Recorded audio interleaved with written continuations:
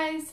Today I am 36 weeks and 1 day pregnant, which means I'm officially 9 months pregnant, which feels miserable.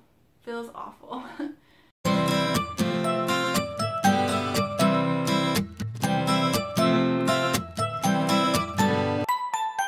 I had a pretty rough day today and really didn't want to film this, but I think it'll be really nice to look back on one day to see just how bad I look, how bad I felt, and to be able to look at Christian and know it was all worth it.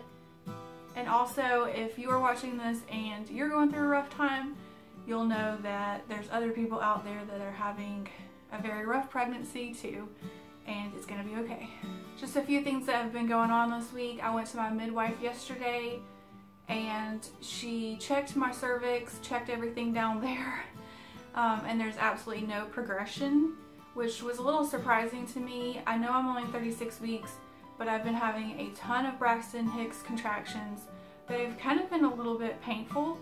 I don't think they're supposed to be painful. She said they're not supposed to be painful, but mine were.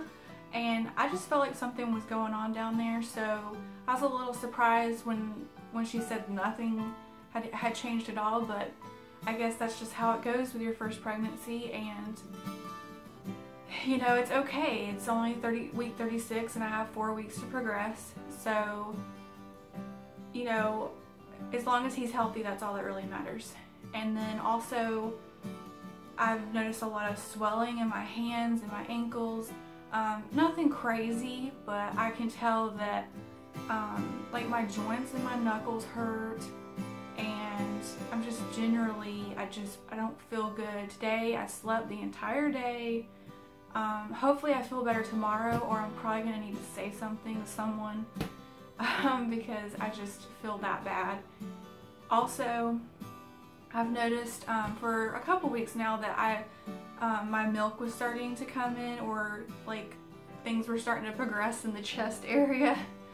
But this past week I've noticed that I've started leaking milk, so that's interesting, and I told my midwife about that. It's perfectly normal, and actually she said it was a really good thing, that it meant that things were like progressing the right way, and that she hopes that I'm able to feed a village even though I'm only having one baby. But I would be very interested in donating my breast milk if for some crazy reason I had like an abnormally high amount of breast milk and I was able to do that. I would be totally on board with doing that. But yeah, so that would be really cool. But that's pretty much it for this week. Alright guys, that about does it for week 36. Keep in mind I will be doing updates every single week up until I have Christian. So next Thursday, be on the lookout for week 37, and hopefully it'll be a lot more chipper, a lot better. Just probably not, but you know, tune in to see. And thanks for watching this video. Make sure you like and subscribe if you want to continue to see more videos. Leave me a question or a comment in the comment section. That would be really awesome. I know we've got a few subscribers in the last week or so that's really awesome. Thank you so much for subscribing, and have a great day. Bye guys.